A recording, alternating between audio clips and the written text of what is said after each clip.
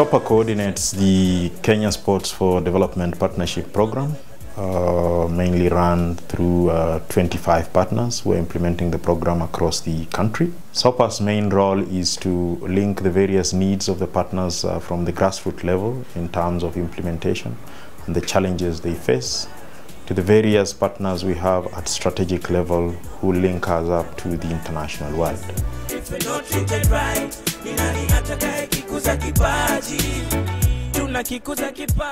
we do monitoring and evaluation, we do research, we also enhance the programs because we are also involved in developing these programs for our partners. We ensure that partners are effectively in a position to respond to the needs in the community. So wherever there is a training or capacity building for partner organizations, we ensure that we also contribute our expertise into the process. But we also ensure that the work that they do is documented and is able to be shared widely.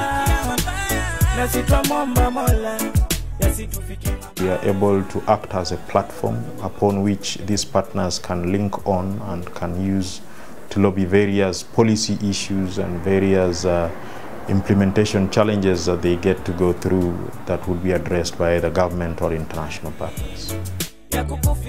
Coming together ensures us that we have a bigger voice and that we are able to lobby the government under one voice. The government has to respond to the partnership because of the number of organizations that are involved. Lobbying needs numbers, and that's why these organizations had to come together.